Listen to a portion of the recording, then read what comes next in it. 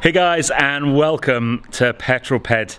Now today is a sad day but a happy day as well. It's a sad day because today is the day the Hyundai Tucson behind me goes back to Hendy. It's car swap day, and it's sad because I've really fallen for this car. I'll talk more about it when we get on our way, but it's an exciting day because I'm going to be picking up my new Hendy car today, and I'm not going to give too much away.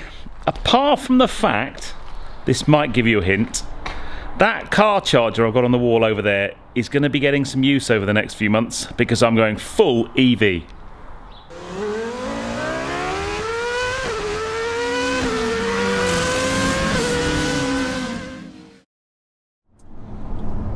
Okay, so we are on our way. It's a beautiful day in West Sussex today. In fact, actually, I think I've creeped across the border into Hampshire already. So I'm on the M27 and I've got the car in highway driver assist mode, which is so clever really. You just stick the cruise on and it's got road sign recognition, and it's currently sat at, well, 70 miles an hour top, but it's got adaptive cruise, so there's cars in front of me, so it will adjust to their kind of speed, the normal kind of stuff, you know. But what's the plan? So I'm on my way down to Poole, to a Hendy dealership in Poole. I shan't say which brand yet, to drop off the Tucson and pick up my new. Check zone ahead. Thank you very much. Pick up my new Hendy Ambassador's car. But I wanted to just talk a little bit about the Tucson because I've really enjoyed having the Tucson, and what I want to make sure everybody realises is, you know, although I am a Hendy brand ambassador, part of the deal was when I agreed, see, there we go, we've just gone past a 50 mile an hour limit and the cruise has automatically changed to 50. Love that. So part of the deal for me, part of my agreement was that I was always going to be free to say whatever I wanted to about the car. If I liked it, I'd say I liked it. If I didn't, I'd say I wouldn't. So I'm not just saying that this is a great car because it's part of a deal I've got with Hendy. It's just genuinely a really good car. Hopefully by now you've seen my review I put out on the channel just a couple of weeks ago. The things I really like, it's not a brand that I would have been naturally drawn to as my own car, although I've driven the i30N hatch and fastback in the past and love both of them. They're brilliant things. This particular car probably wouldn't have been one on my radar, but then that's a bit like the Kia Sorento I had. It was one of these cars, and you know, you get hold of it and you think, okay, let's just look at the car based on its merits, not on any preconceived ideas about what the brand should be or what the car should be. And when you do that with a car, for me actually as a car reviewer, it's taught me quite a few really important lessons.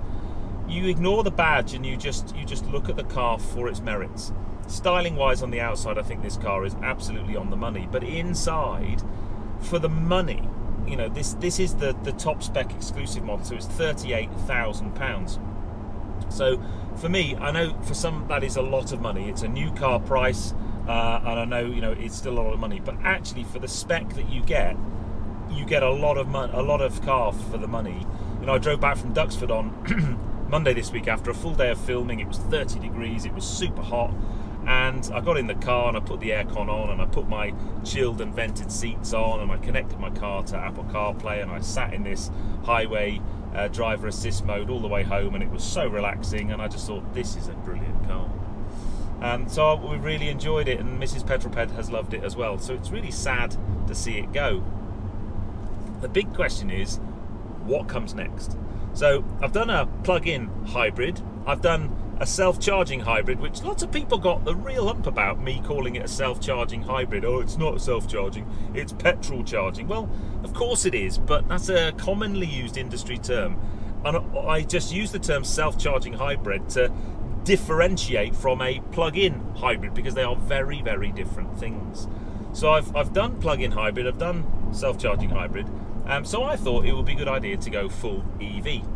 The big challenge we've had, as I'm sure many of you know, and it's a subject I've talked about on the channel before, is currently in the UK, and actually I don't think it's exclusive to the UK, we have massive problems with supply.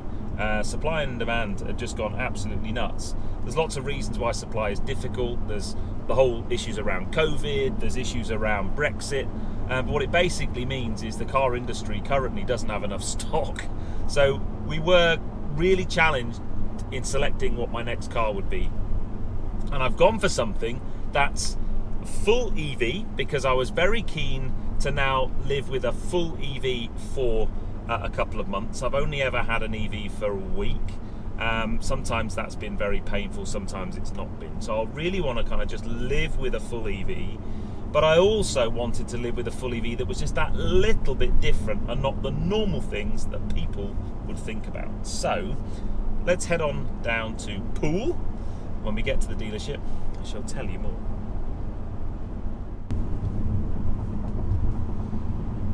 God, these average speed check zones are really dull. This one's really long as well, 50 miles an hour for a long time. I mean, you can drive along in one of these with your hands off the steering wheel, and actually this car, some cars, when you're in this kind of autonomous driving level 2 mode, you take your hands off the steering wheel for more than a couple of seconds and it starts to have a bit of a moan at you. This one, you could literally, I think it's quite a long time before the car says, oi, put your hands back on the steering wheel. Anyway, I thought I'd just look back at the history of the car in terms of miles done and average MPG and so on. So in the time I've had the car, 3,500 miles, nearly 90 hours sat in this driver's seat, so I think I'm in a good position to give you a feel for the car. But in that time and in that mileage, I've averaged 43.6 miles to the gallon over a whole mix of different types of driving, and that was the number that I kind of quoted in my review. The kind of mid to low 40s is a number, and a few people said, oh, that's not that good.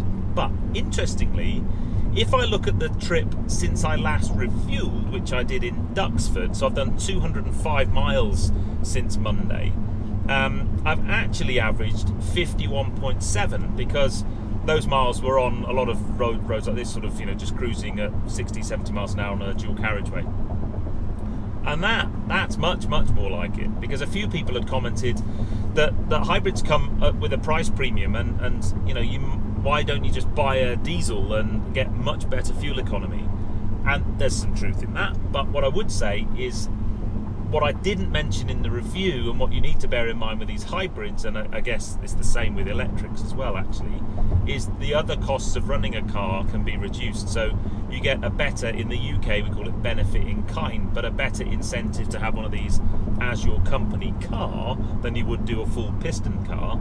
And then you've also got things like maybe congestion charge or low emission zone driving, that kind of thing. So it is a broader picture, but I think on the whole, I think actually sort of mid to high 40s with one of these is realistic. And as I've said, on this journey since I last refueled, I'm in the 50s, which for a little 1.6 petrol engine with a hybrid, I think is really good. Anyway, hopefully this average speed check zone will be over soon, because it's so boring.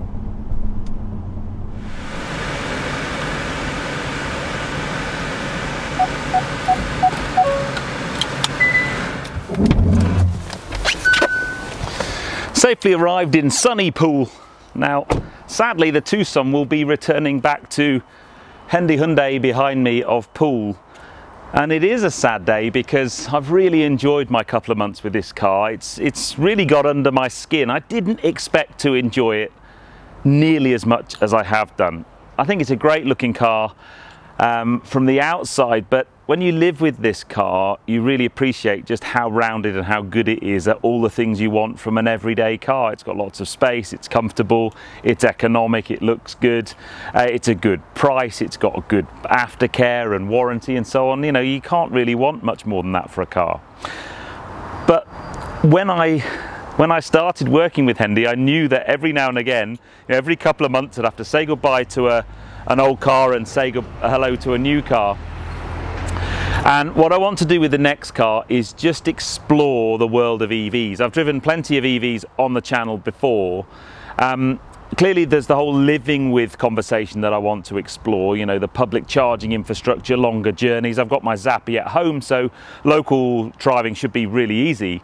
But one of the most common comments I get whenever I get an electric car is about price and how expensive they are. And to be fair, I have had some expensive electric cars on the channel, from the e-tron GT and Porsche Taycan, Audi e-trons, Jaguar I-Paces. They're all well north of £60,000. In fact, the Porsche Taycan and the Audi e-tron GT are well north of £100,000. So with this electric car, I wanted to explore, what is it like with a budget electric car? What if you didn't have 60 grand to spend on an electric car, but still wanted to get into that environmentally friendly, economic driving? Well, the car that we've chosen for my next Hendy car does exactly that, because it's an EV that's going to set you back less than £30,000, and it's parked just behind you. I think you're either going to love it or you're going to hate it. Let's see how this one goes, shall we?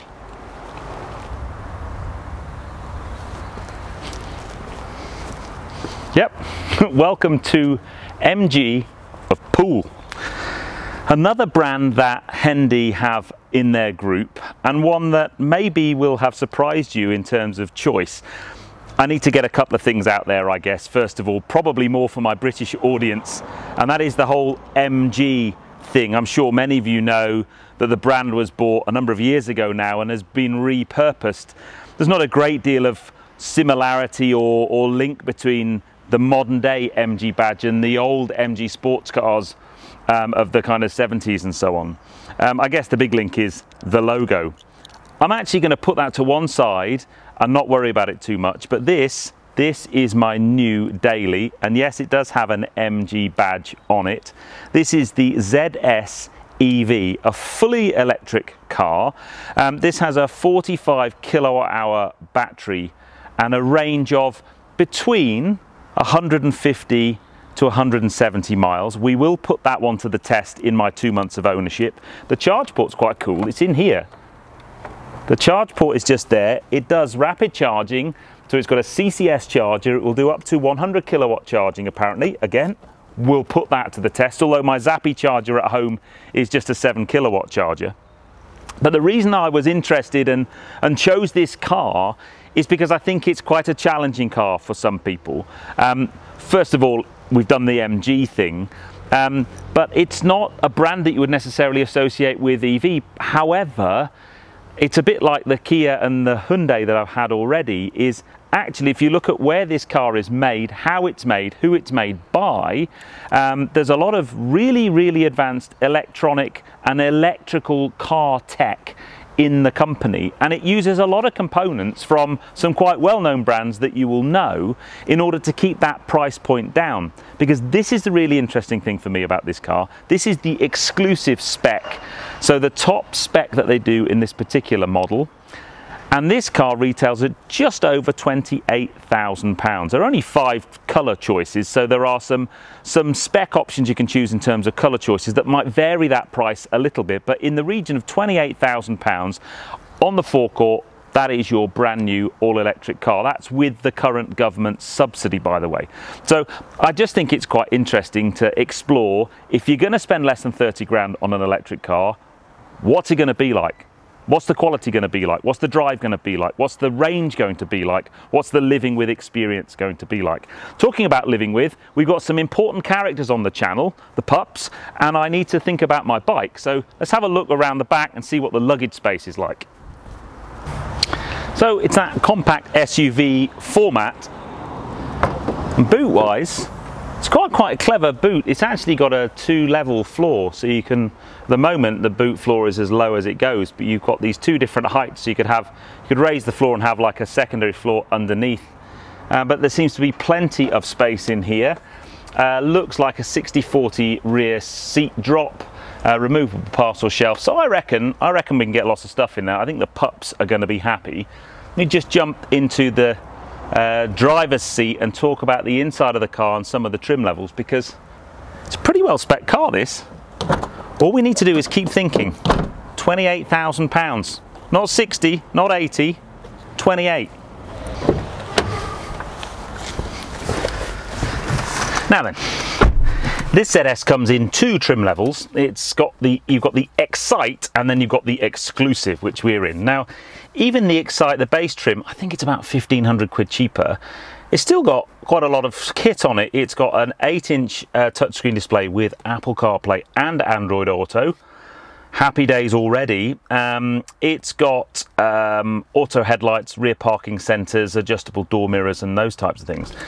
If you go for the exclusive spec, however, a couple of things that you get which are, for me, really important. First of all, you get the pan roof, you get roof rails, you get the leather seats, and then you also get heated front seats, you get a rear parking camera, and the front driver's seat is also electric as well. So it's quite a lot of extra bits of kit on there. So for 28 grand, there's a lot of kit in this car, and I'm going to be really interested to see just, you know, how well it works. My initial impressions, having honestly, first time I've ever sat in it, is actually it's a really nice looking cabin. It's got an okay range of materials. It's got this kind of, that's quite a nice material around here. I don't want to do too much in this quick walk round. I'll save most of that for my full-time review. Got a couple of drinks bottles there, little storage bin down here, storage bins in the doors.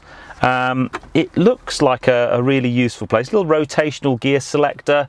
You've got a number of different drive modes, apparently. There's 3 different drive modes. I'll explore those in my review. Let me just start the car. Clearly that's it, it's on.